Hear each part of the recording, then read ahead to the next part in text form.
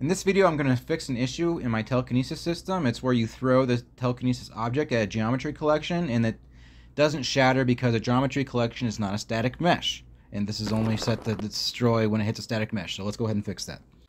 And if you're interested in the telekinesis system, and if you haven't watched the video, go ahead and check it out here by clicking on this card.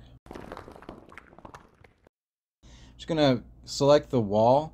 This was a geometry collection actor, and I'm going to click Create Blueprint, and I'm just going to create a geometry collection actor, and then I'm going to click on Add.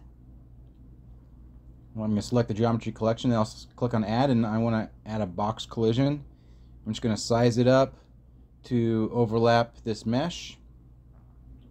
So essentially this is what you want to do with your geometry collection.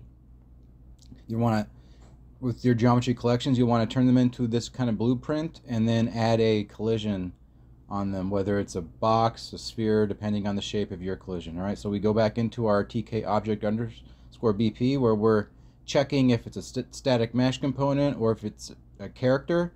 Well, now we'll add a sequence to that sequence. We'll add an execution pin to that, and then we'll, off the other actor, we'll search for cast to geometry collection actor.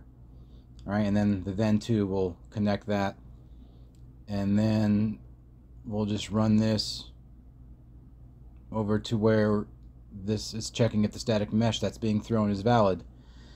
So it's basically the same thing as the other two. If the casting fails, it will do nothing. Otherwise, if it's successful, it will be able to be thrown. There you go. All right, again, sorry about that.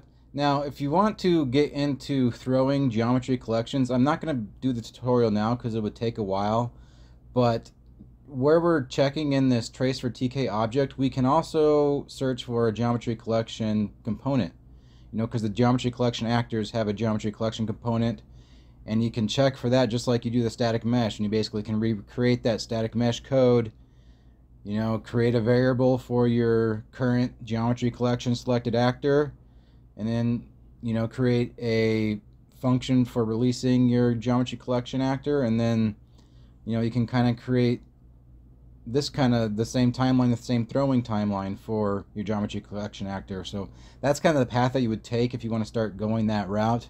But rather than I can do a tutorial on that eventually, just I'm not going to be able to get to that anytime soon. So thanks for checking this out, and I hope this helped. Thank you.